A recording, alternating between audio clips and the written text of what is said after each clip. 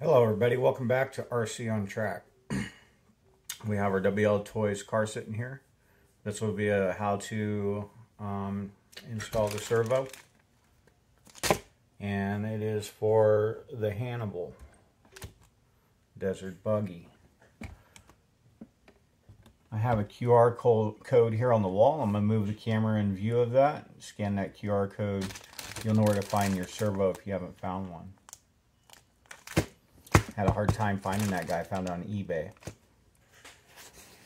So I'll move the camera in.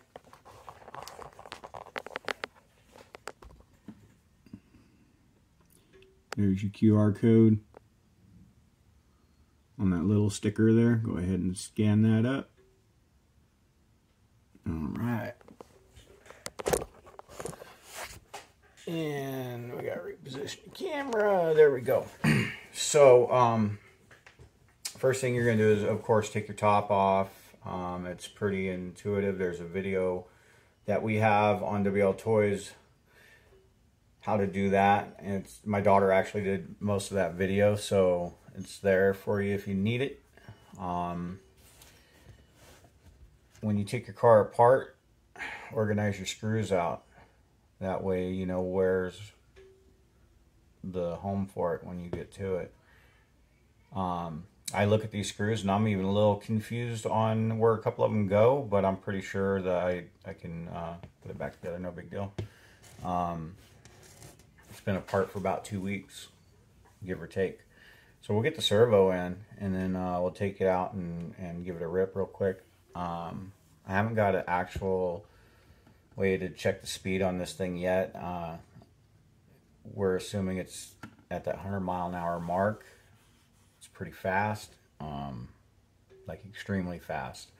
When it hits something, it does break. So we upgraded the whole car with hop-ups. Didn't change out the shocks because they actually give you good shocks with this car. One with a brushless setup. So this servo, you get this one off of eBay. Because it plugs into the new receiver here. It's 3-wire. The old servo that came originally in this car you can get on Amazon. Just you can't get this one on Amazon. So we'll get right into it and get this servo mounted up. Get it out of the package here. So I've already used this servo in the first build with this car, so I won't be using the steering arm. It's already attached to the car. I'll save that for another project. Where's my mounting plate? There it is. So here's the way this thing mounts in. It goes in, clips over the top of the servo like that. Slides right over it. Bam. And then you slide it into position. So because there's no room in my car anymore for anything, I gotta really get the wire to just kind of sit on the back of the servo like that. And then I'll slide into place. We'll take it off the stand to do this.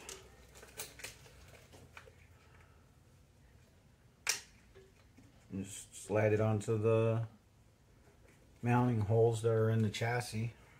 There's one. We'll go ahead and put the screw in that one.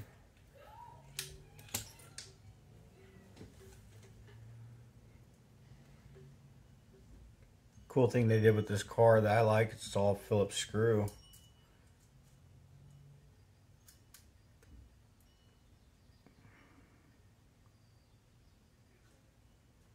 Guess I should have a Phillips screwdriver. Really?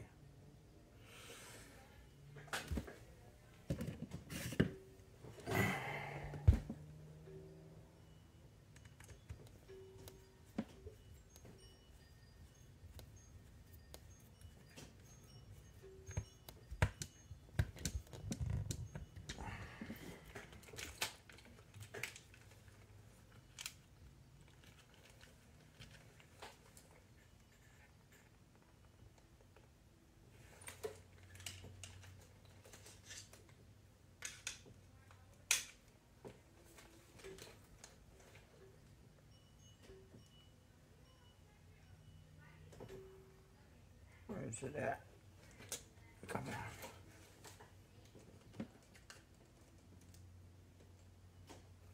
So my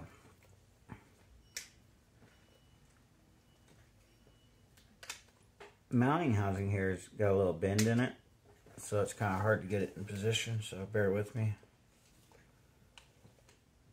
I think that might be it.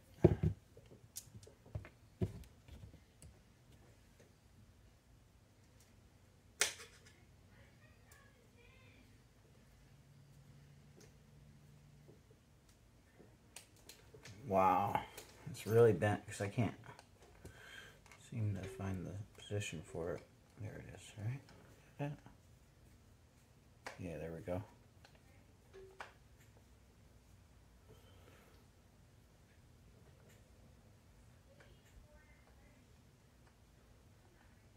Careful not to over tighten. It is plastic, so definitely want to be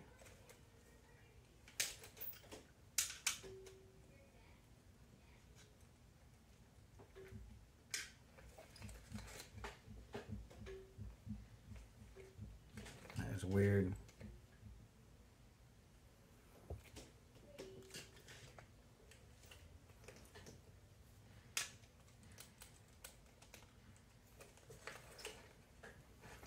Well, it appears to be on, so now we'll reconnect the steering arm.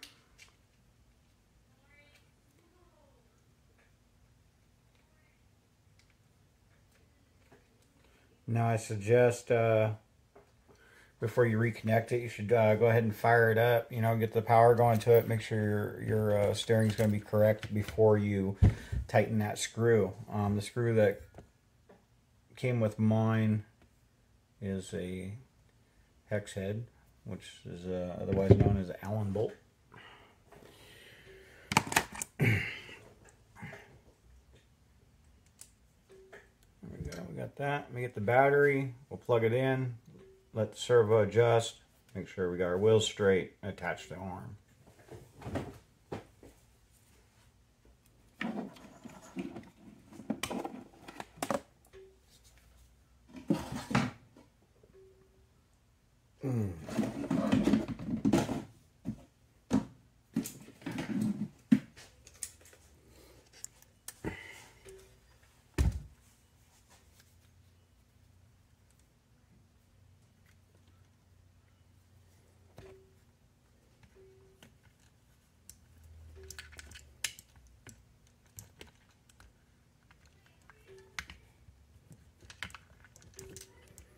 So all I'm doing right now is plugging in the servo. Now I'll plug in the car to this little battery I got here.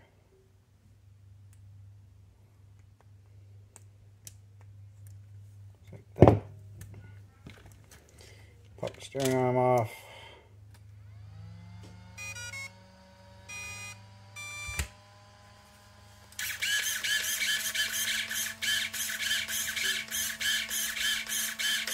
Nice.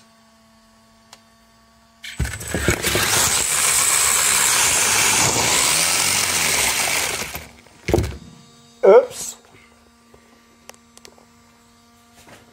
So, real quick, that was my bad. Don't turn your controller off before you turn your car off if it's going to do that one. That almost got really bad. Spooked me a little bit. Oh, I guess no. The screw that did come with the servo is a Phillips head. I'll go ahead and use the hex head because it's steel. All right. So make sure your wheels are straight.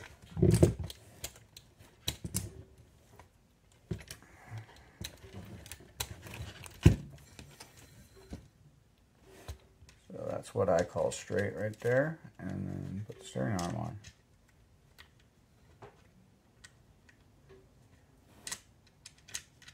Get on there.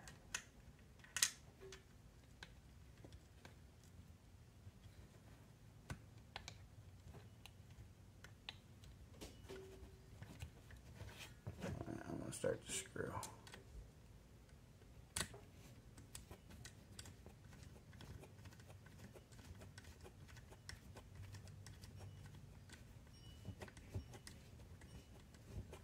And the screw will help it go on. Just be careful not to over tighten. Oh, I guess you really can't. It's going to bottom out. So, all right. Steering servo's in. I'll save you all the gross details of putting the top back on. I'll get back with you and I'll show you how fast this little car can go. Completely upgraded 120 amp ESC, a 550 36 kV brushless motor. It does have a problem, and I think a simple little shim washer inside on the shaft will change this problem for us, so we don't have to buy a new motor. So that's something else that's going on. We'll do a how-to on that. When you get those cheap motors, sometimes they'll get real jerky and not want to run right. That's because one side of that shaft is off. It needs to have a shim put in there. It's okay to do that. Just make sure you're using the right material and you won't destroy the motor or the material that you used. All right, so bear with me, 5 seconds of magic. All right, guys, so my phone rang and I had to answer it and it kicked the video. So I'm hoping to splice it together or it'll be a two-part video. We got the car back together. Let's go ahead and take it for a test drive and see how it's handling. All right, let's get it going. First thing I did though when I upgraded this car was I put the on and off switch behind the driver's head there. And if there was a way to change the mounting pins for the lid, I would be happy to hear that. So I'm gonna flip angle on camera and we'll head out. And I don't know if I can do that. I guess I'm not flipping the angle on the camera. Alright. So it's going to be a little bit weird to set up. But we'll get it set up. We'll use the skateboard again for a stand. Now this car is really fast. I'll try driving as close as I can to the camera so we can get a good view of it, just, you know, ripping it up. We are going to be changing the tire size, so keep into the videos by subscribing. There we go. Car on. Oh, I gotta put more glue on that on and off switch. Ready? Now this is the glitching that I was talking about. You hear that?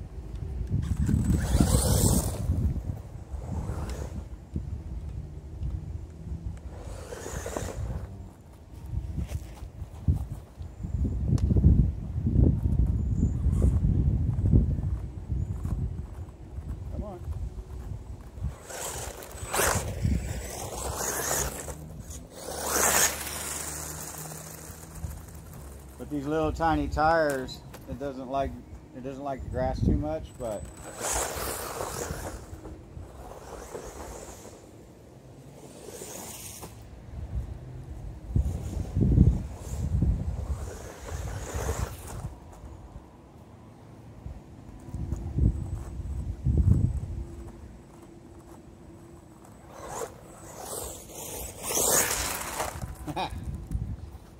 can't seem to drive it straight. Here's our tire swell.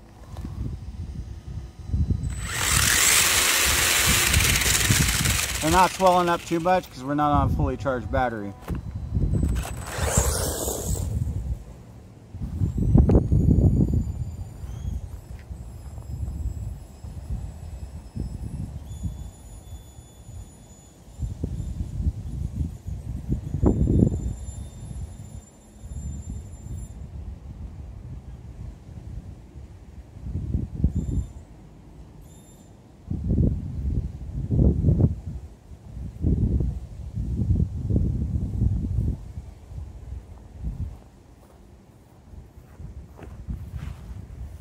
This just happened. Brand new servo.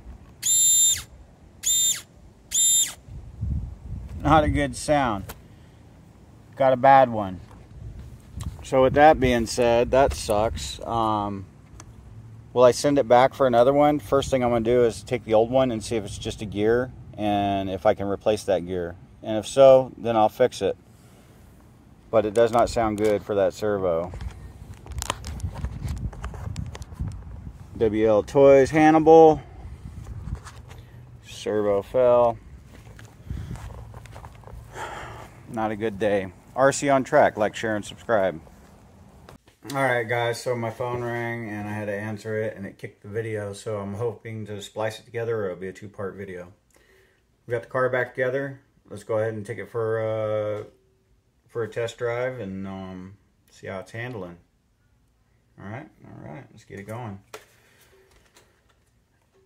First thing I did though when I upgraded this car was I put the on and off switch behind the driver's head there. And if there was a way to change the mounting pins for the lid, I would be happy to hear that. So I'm going to flip angle on camera and we'll head out. And I don't know if I can do that. I guess I'm not flipping the angle on the camera. Alright. So it's going to be a little bit weird to set up. But we'll get it set up. We'll use the skateboard again for a stand. Now this car is really fast. I'll try driving as close as I can to the camera so we can get a good view of it, just, you know, ripping it up. We are going to be changing the tire size, so keep into the videos by subscribing.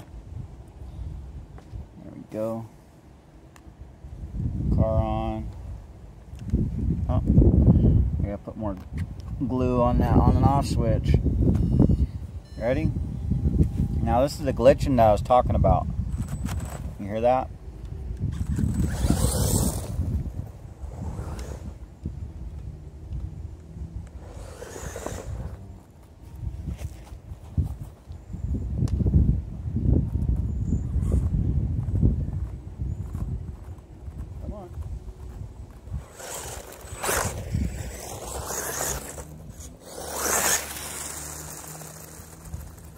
With these little tiny tires, it doesn't like the grass too much, but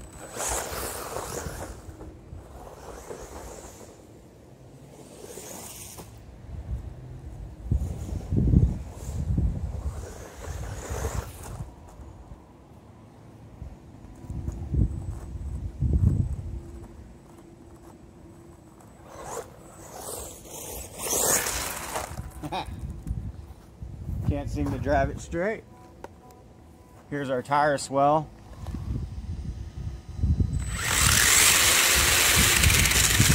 They're not swelling up too much because we're not on a fully charged battery.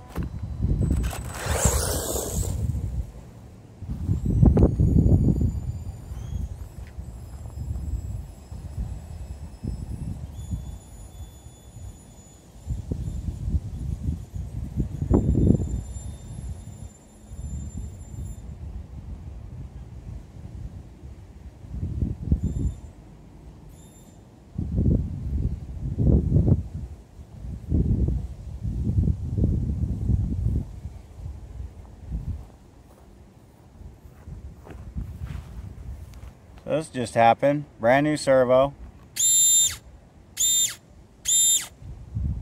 Not a good sound. Got a bad one. So with that being said, that sucks. Will I send it back for another one? First thing I'm going to do is take the old one and see if it's just a gear and if I can replace that gear. And if so, then I'll fix it. But it does not sound good for that servo. wltoys Hannibal. Servo fell.